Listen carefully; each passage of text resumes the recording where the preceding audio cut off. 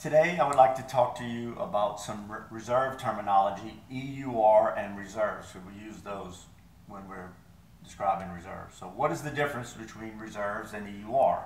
And EUR stands for Estimated Ultimate Recovery.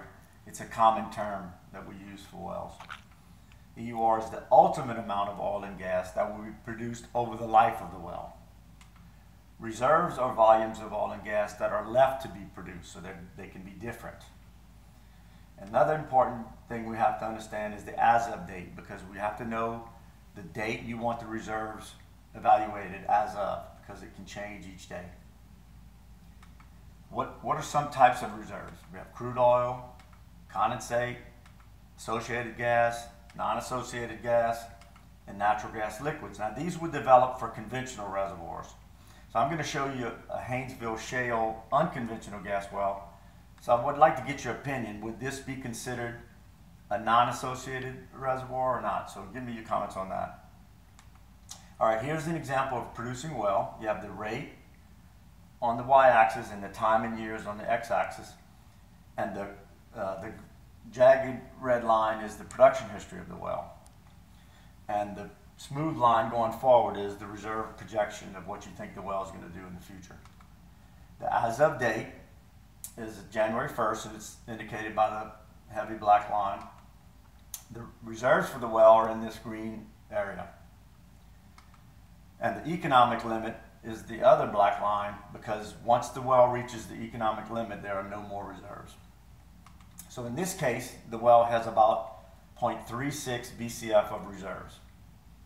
But over its life, its EUR is 5.1 BCF, so it's going to be different. The reserves and EUR are different.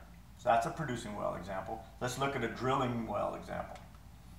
This is a type curve showing the gas rate on the y-axis and time in years on the x-axis. And this is an expected profile, rate profile for wells we're going to drill in the future. Some people call them production type curves, drilling type curves, or the new terminology is type well.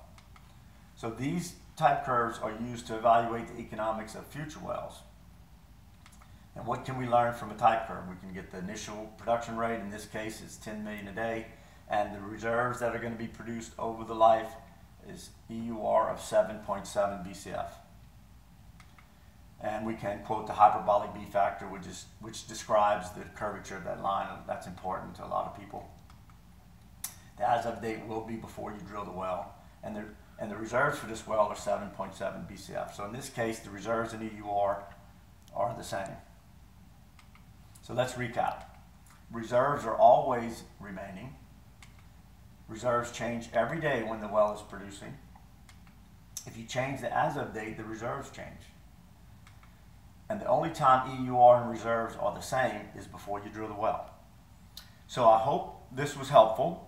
And if you have any questions or comments, just please contact me. Thank you.